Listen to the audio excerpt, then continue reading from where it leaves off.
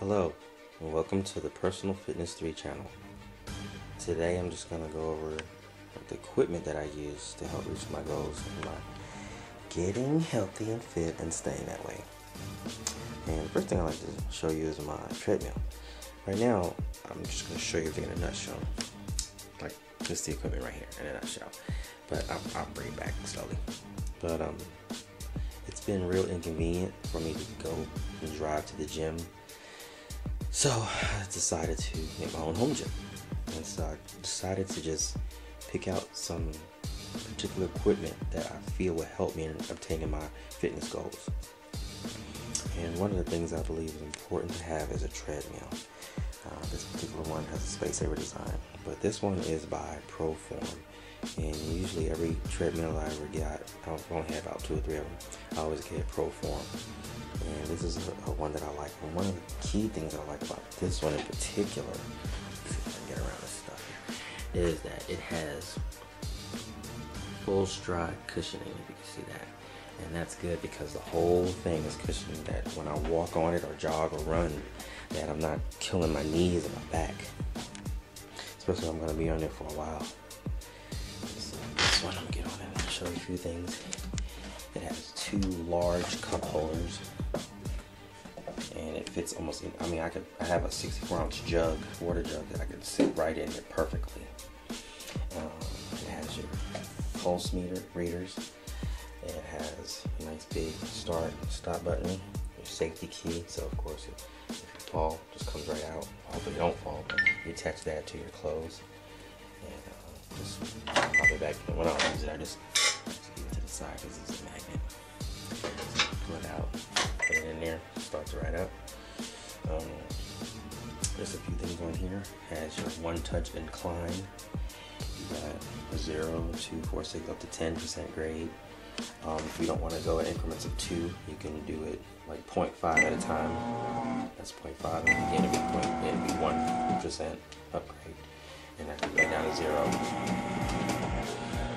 Oh yeah, it has a odometer button, fan, display. It's got different fitness programs, weight loss, distance programs. If I just want to hit that and have a particular program in there, it has the pulse programs, make a custom program, incline programs. So there's several different programs you can use, or you can just do your own thing. You can just get on here and just walk. You also have your one-touch speed.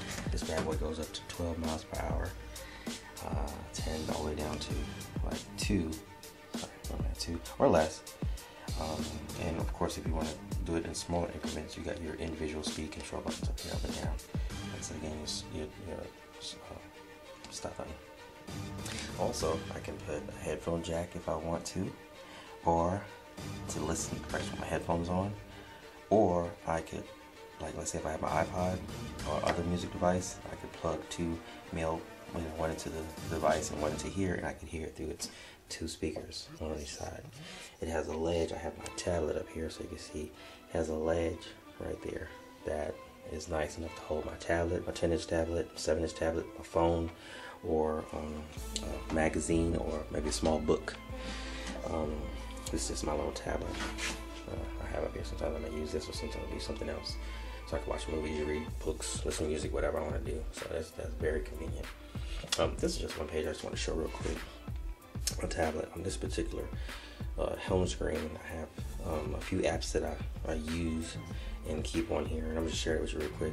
I have the Iron Man magazine, some extras. I got Run Keeper, Map My Fitness, Edmundo, Proper Weight, iPharmacy, Cardio Trainer, Instant Heart Rate Monitor, Big Oven, Grocery Tracker, All Receipts, VAT Calculator, which one is this?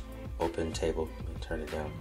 Let me just see if I could adjust it so you can see a little better. There you go. Open Table, Grocery Smart, Specialty Produce, Bodybuilding.com, JFit, MyFitnessPal, and FujiCake. And these particular 3 over here I use constantly. JFit is my workout program where I can just, let's say I can name it arms, and when I click on it, it shows me, the different routines that I've selected of what I want to do that day. And like I was saying in another video, you could either write it down to help you, at least get things started, maybe to the point where you may not need to refer back to it, or you can and then you can just go and work out and do what you want to do. But I like to kind of have it there, so I know that I'm hitting specific exercises in a specific way, you know. And I can also, with that, I can keep track of what weight I'm using, how many reps and how many sets, and the time it takes, you know, me to do those exercises, and the rest periods, and just things like that. And it's just a very good program. But it's JFit. They have the free version, and if you want more, you can buy it. But so far, the free version is working for me. MyFitnessPal is also good. It's an excellent program in documenting what you eat, you know, and all the nutritional information from those foods. And you can scan food, like, you know, anything that's got a barcode on it, you scan it, and more than likely it's going to have it and put it in it automatically for you, or you can enter it in manually. And it's so customizable. But those two programs I definitely recommend you check out. And of course, Fujicade as well is also, and I like about Fujicade because it sort of gives you education on different foods. Like you might have a box of your favorite rice or some kind of cereal or something like that, and if you scan it, it'll check it with its database, and it'll give a score. Like it may say A, B, C, or D, and it gives you reasons why it gives you those scores, you know. And a lot of things that I thought were great for me turned out to be not so great. But the cool thing about it is that it not only shows you those particular things in the ratings, you know, information about it in ratings, it also gives you alternatives. You know, so if you have a particular type of cereal and may not have a high rating, you can look at alternatives, and it'll show you other cereals that might be comparable to it, but just as healthy. All right, let me just remove this here real quick. This is my Swiss tablet. I just want to show you behind it. Oh, this is the TV. That's another cool feature of this. So if I don't have my tablet or phone or book or magazine, I already have cable hooked up. It has a little cable down here that I can't see right now, but it's plugged in. I turn down so you can see that, you know, I can watch TV, change the channel, you know, whatever's on cable. This is brand new, not a huge number of minutes to go around, and you will love this because the fiber is so, I mean, it's natural and very... Turn it off. So, and then of course the treadmill's still on. But what I like about the panel is it just gives you a good display of different things. You know, for instance, your time, your calories burned, your incline level, the distance, how far you walked, your speed, which also alternates between speed and pace. This just kind of gives you an idea of your progress as you're moving on the treadmill. And this lights up at the bottom. Let me see if I can get it to light up. I'm gonna put it on 2. See how that lit up? Stop. Okay, make sure I don't fall. Okay, 2. And this is a workout intensity. You know, as I go up higher, another bar will come up at another color like that. And if I go, you know, even higher, it just lights up all across, and it's like red. That means you like going crazy. So I put it on like 8, 9, or 10, or 12 speed. That bar will light up. So let me stop it. Okay. Stops real good. So that's the treadmill. Let's see my tablet back over here. Okay. Line this bad boy back up again. Okay, so we can see everything. Alright, that's the treadmill. That's like a very important item to have, in my opinion, you know, to do good cardio workouts. Here's a couple of like dumbbells. Dumbbells, I believe, are very important. Oh, let me show you one feature about this thing I like: the Space Saver design. So I can take this bad boy and just lift it up, and it locks in place. Now it's upright. So now I got space. See? Get in my little closet. There you go. All right. Now, forgive me about some of the stuff along the wall. I gotta get rid of that stuff out of here because it don't belong here. But it's just there temporarily. But this is my dip station. A friend of mine actually gave this to me. And you can do your pull-ups, your chin-ups, you can do your dips. You can sit back on here and bring your legs up for ab work. You can do push-ups. You can do things where you do the old-fashioned sit-ups, like, you know, where you have that sort of to keep your feet, or if you turn around, and I usually hold it to do my leg raises. But this is another tool that helps you. This is because this is just pure body strength, you know, freehand exercise, and you can get a lot done. Right here, if you notice, this is my perfect abs. I had this for a while by Gunthy Ranker Fitness, and I use this to do my crunches. And I had liked this when it came out because it was adjustable. So you can take this and you can adjust that bar that you put your hands on when you're doing those crunches to make the intensity either, you know, higher or lower. So that's a good thing to have. Or you can just do crunches without it. It's not really necessary. But at that time, it's just something that I wanted to get, and I got it. So this is just hanging up here. This time, not a part of it. This bad boy, I didn't know if I really wanted this or not, but my wife said, yeah, I'm going to hook you up with an Ab Lounge. So she waited for this particular one that came out. This was the Ab Lounge XL. And I like this because it helps me to do my abs, work out my abs. But it's like it works them all at the same time because my legs are coming up to my chest, and you know, as I'm coming in, my legs meet my knees, so to speak, and then back out, and you get a good stretch because it flexes all the way back. But that's that. I don't know if you noticed that thing. I forgot I had that bad boy. That's a ab roller. That bad boy. Whew, you got to really be strong to use that bad boy. I mean, you just have to have a good core, but it helps you if you're really trying to strengthen that core.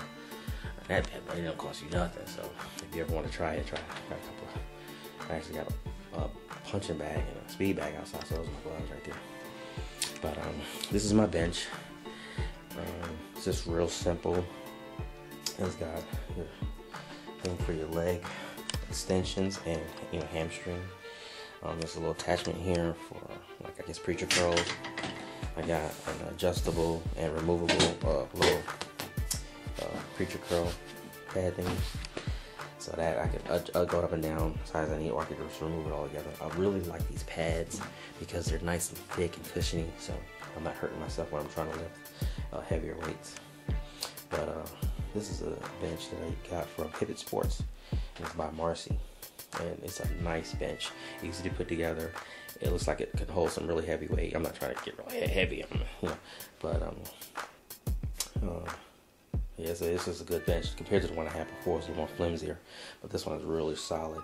Yeah, don't laugh at me. I still got the concrete weights. They still work.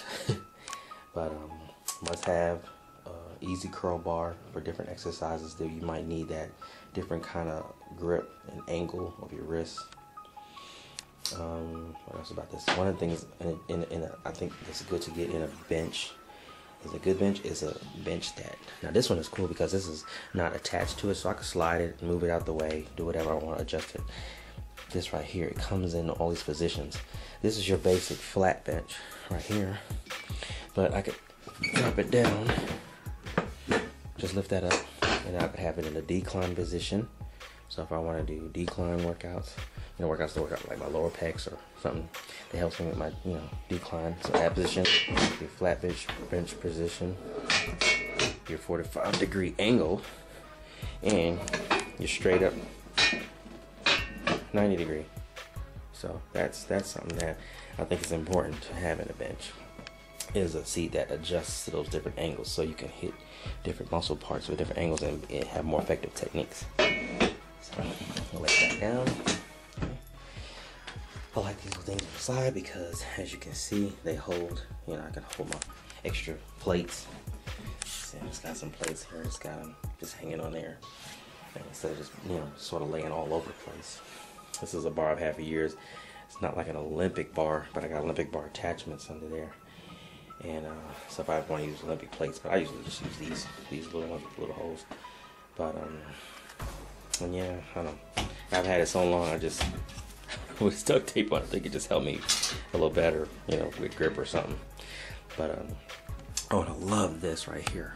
This is a must. Some benches don't include this, but I can do my tricep extensions and press downs and back exercises and things like that with it, you know, and I can easily change out my different grips and handles and stuff like that. You know, this is a lot basically for my triceps. And I got my bars down here, so I got a long straight one, and there's one thing you can see it, but it's down in this curve, you know, so I use those. And I had to re-rig this because it came with a thing on here that was, sorry about that, it came with a thing that was like square, and as it went up and down, it just kind of scratched it. So to me, that was a poor design. I don't know if it's because it was square. It probably would have been if it was round, but it's just, it was square. It just kept scratching, so I removed that, and all I did was I let the pulley still go the way it went, and then when you come down, I had this little bar that had like a little hook on it. So I attached that hook to the cable. I don't know if you can see it, but there's a hook down in there.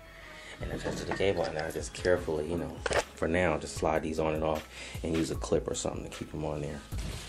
So I can, now when I do it, it just goes up and down with these. Then I try to do it with one hand. But that's that. Over in this corner, I got an encumbered bicycle.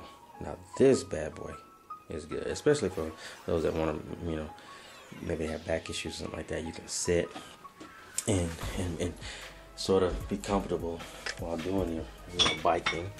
This one also has like a little display. It has different certified personal trainer programs on here, and you can hook it up to ifit.com and do some other things with it. Your programming starts to select your resistance levels. Also, pulse meter on here and grips. I just rigged this up here. It had a little plastic thing, but I made something a little bigger so it could hold up like a bigger book or magazine or something like that on there. But this is also by Proform, and it's a good program. Also has a fan. That's another thing I forgot to mention on that over there. It has a fan, different speeds, high, low, medium. And this one also has a fan on here. And this is actually battery operated. I was trying to see if I could rig it or figure out how I could use maybe an AC adapter. So I keep changing batteries because they last for a while, but if you use it a lot, then you have to keep changing. But this awesome little bike is real comfortable. And a cool adjustable seat. You just lift the handle and you can slide it anywhere. I mean, it's not like no lock position. It's just you slide it where you want to and you just pull it up to lock it. But it's not like grooves where you have to set it a certain, you know, here, there. You just go, you can go as tiny as increments as you want until you're comfortable. And my last device is my little supplement stack. Shared that in the other video. And over here, my last thing. So some things I got in here I need to get rid of, but for now, everything, like I said, fits in here. Now this thing, I don't know, if I think when I first saw it, I probably laughed at it, but this bad boy helps. This thing, I think, in my opinion, works good if you use it right. You know, it's the Sprint Masters, the Gazelle by Tony Little. I'm sure you guys heard of Tony Little. And you know, it's got your water bottle holder. It's got your grips. Also, these things all got them now, but you can check your pulse. But this thing, to me, I like it because you get a good total body workout. And in the cardio, and it's like a good mix of cardio and strength. Maybe more cardio than strength, but I mean, oh my goodness, maybe 30% strength, 70% cardio. You want to look at it like that. But this thing really works because you can decide whether you want to use more of your legs, more of your arms, or a little bit of both. And I really get a good workout. And what I try to do is I try to, like, if I'm gonna do just a straight up cardio workout for about an hour or more, or even less than that if I want, I get on here and I work out for about 15 minutes or more.